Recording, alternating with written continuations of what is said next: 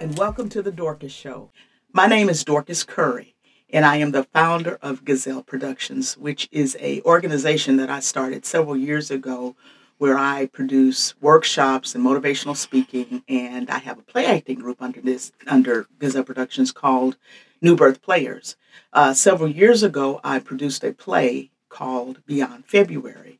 And Beyond February is a Black history play where I introduced several figures in history that are African Americans that were contributors to our way of life. They were comedians and entertainers and singers and inventors. People like Sarah Boone, people like Madam C.J. Walker, Garrett Morgan, and one in particular that became known to the world as Moms Mabley. Moms Mabley was an African-American comedian and was one of the most successful vaudeville performers. She is said to be given the name Moms because she was a little older than most performers, but she was also very compassionate to them. And for many years, she was the only African-American comedian on stage. Now Gazelle Productions is bringing back Moms Mabley in a tour called the Moms Mabley Reboot. And what this is bringing laughter back to the stage. If you don't know Moms Mabley, look at some of the comedians that are on stage now, and you will see moms in them because they will tell you moms paved the way for a lot of them. People like Whoopi Goldberg and Tiffany Haddish. So without any further anticipation, help me welcome to the stage, Moms Mabley. Hi, Miss Mabley. Thank you for coming today. Thank you. But though you don't have to call me Miss. Just call me Mom Mabley. Okay. All that other stuff is just too formal for me. Well, Moms, how did you get your name anyway? Why did they call you? How did you get the name? I had a brother. I'm sorry. I was born with a red Mary Aiken, but I had a boyfriend who called me Jackie Mabley. Okay. He took so much from me, the least I could do was take his name. Oh, my. So you could just call me Mom Mabley. Okay, Moms Mabley. I understand that you were one of the most famous African-American female performers, as the young folks say, back in the day. Yes. Tell me about that.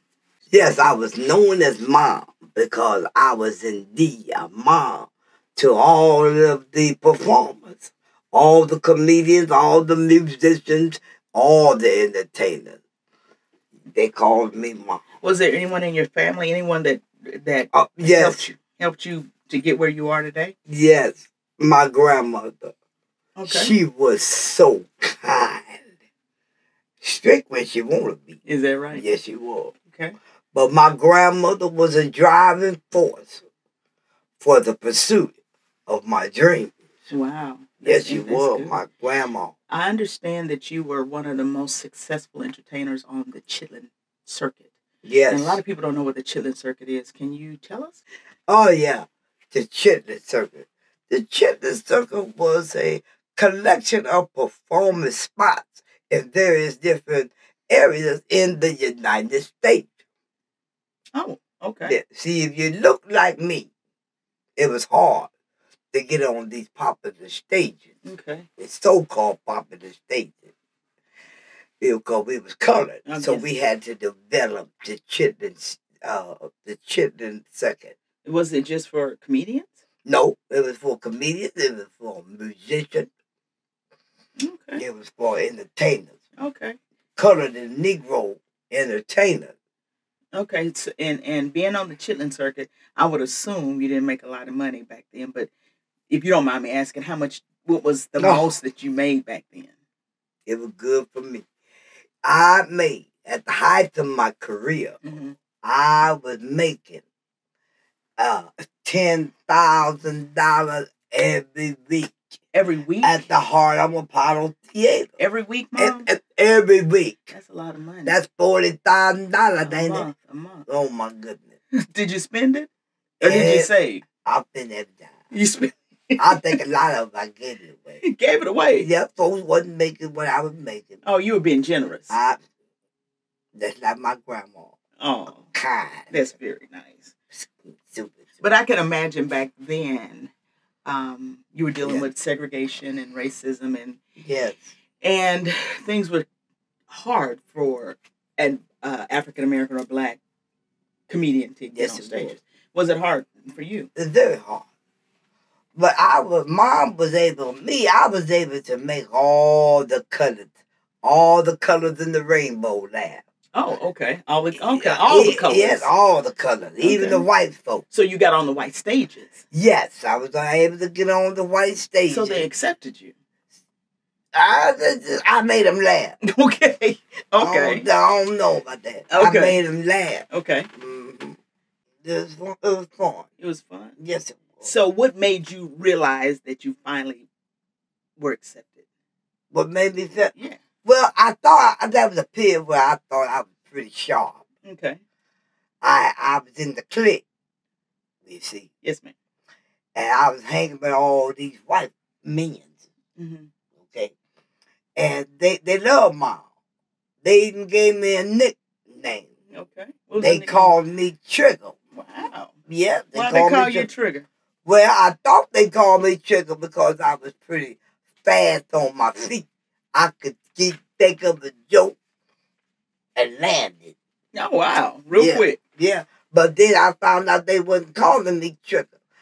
One night they called me, wanted me to join them at the spot where I was doing a show. Uh-huh.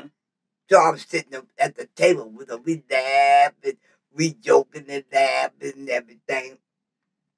And I was sitting closer so I could hear them a little bit better. They wasn't calling me Trigger. They weren't calling you Trigger? Nope. They was calling me something else. They was calling me something that rhymes with Trigger. Oh. Okay. Yeah. I got you. Want me to tell you? No, ma'am. I got it. Okay, I must ever tell you, though. It rhymes with Trigger. You could take the alphabet A through N. Stop at N. I got it. And that's what they was calling me. My goodness. Yes, it was. Mom's your jewel. Well, you are a jewel. I understand that you're coming back.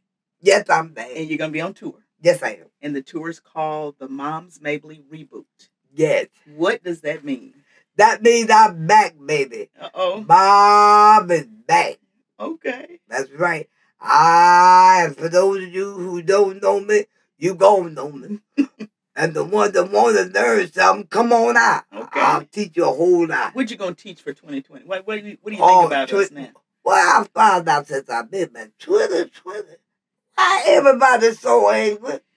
Well, Moms, there's a lot of stuff going on. What's going on right here? People are stressed. People are going through, trying to get to the top, trying to make the extra dollar, hustle and bustle. People are frustrated with a lot of stuff. People are very frustrated. You know, if I could tell the world something, I would tell the world, smile more, hum a happy song, and listen for the sound of laughter. Wow. That's right. So there you have it from the original queen of comedy. Smile more, hum a happy song. Yes. And listen to the sound of laughter. Awesome. That's the way to make the world go round. Wow. Thank you so much. Moms, I want to thank you for coming out today. Thank you for sharing with us today. Y'all, but I want y'all to do me one favor, though. Okay, what's that?